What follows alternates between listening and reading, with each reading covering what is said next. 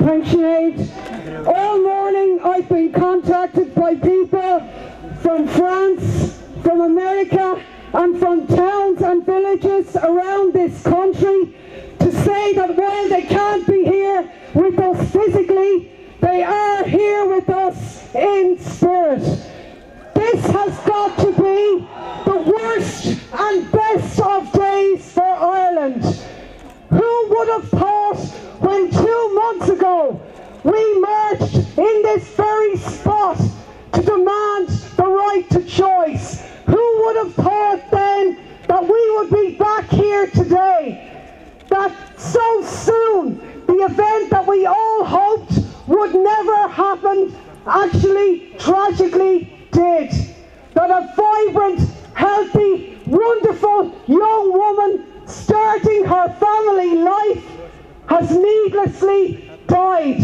And died because of the failure of successive governments to deal with this issue. In fact, death by political cowardice, and shame on them.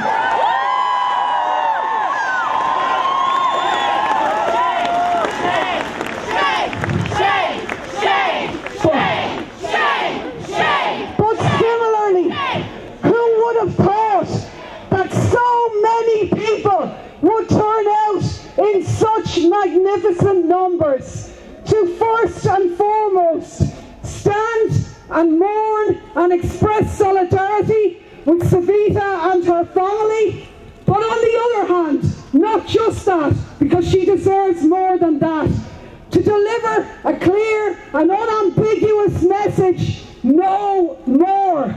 20 years ago, a social movement forced the Supreme Court to act. 20 years on now, this is another social movement sparked by another tragic event. But this isn't 20 years ago.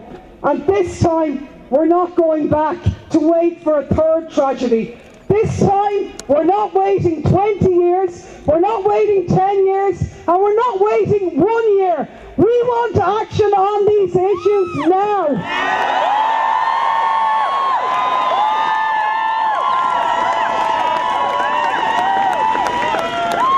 Now, earlier in the year, when myself, Nick Wallace and Joan Collins moved legislation supported by the United Left Alliance to legislate for X, we were told that that legislation wasn't necessary.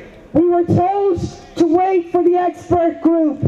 Now clearly it was necessary, because Savita wasn't even pregnant then, now she's dead. But also we have the expert group. And what is the response from our government? Well, Enda Kenny says he's not going to be rushed on the matter. This man has some definition of being rushed. This political pygmy has sat in Dáil Éireann for over 30 years, while 150,000 Irish women have been exported out of here for many, many reasons. They travelled for many different reasons, none of them easy, all of them valid, and the only reason they had to travel was to maintain the hypocrisy that there are no Irish abortions. Of course there are, they just don't happen here, and that isn't good enough.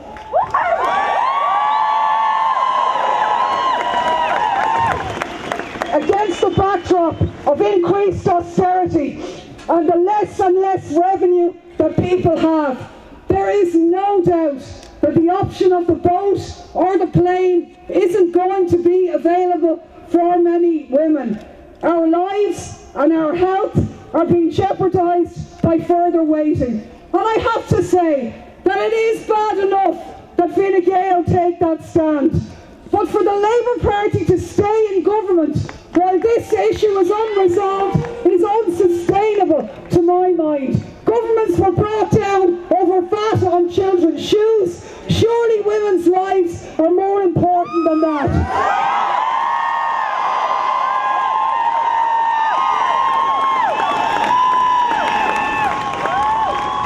Now the last couple of points I'll make is that we're here to let it be known that if this government doesn't act within the next week, we will move to reintroduce our bill as an interim measure to protect women's lives and a first step in dealing with the broader issues. When we do that, will you be there to demand that this time they act on it?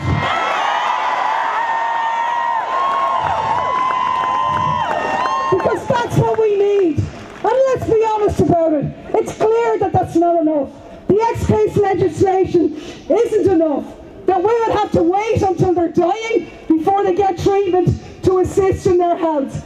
But to get to the next stage, we have to remove the 8th Amendment before all of the other issues can be addressed. And we will be going on to that challenge after this one.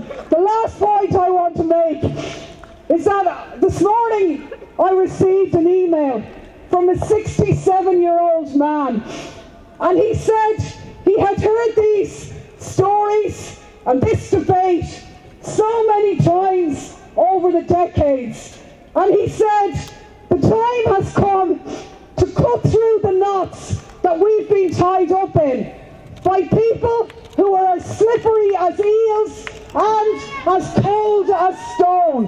He went on to say, these self-appointed guardians of the threshold have ruled the roost for so long they think they own the perch. The time's up, lads. Get off your perch because people won't stand for it any longer.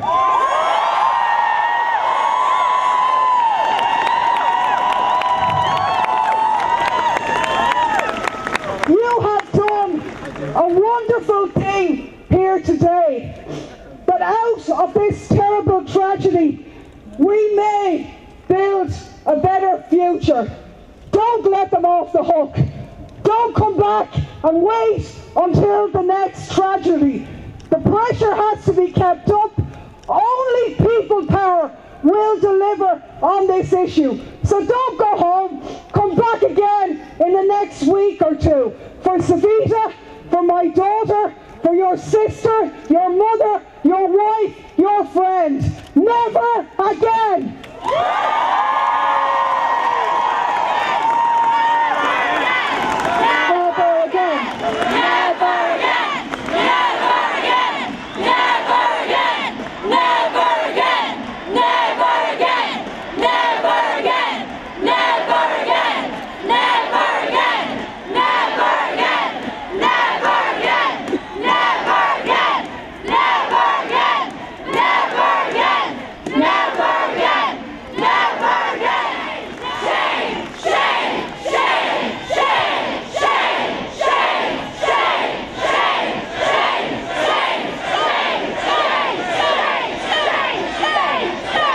I will finish by saying this.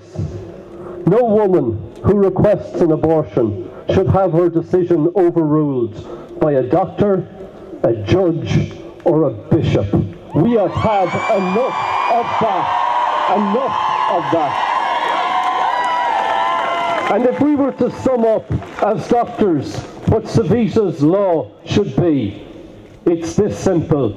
It's a woman's right to choose. That's it.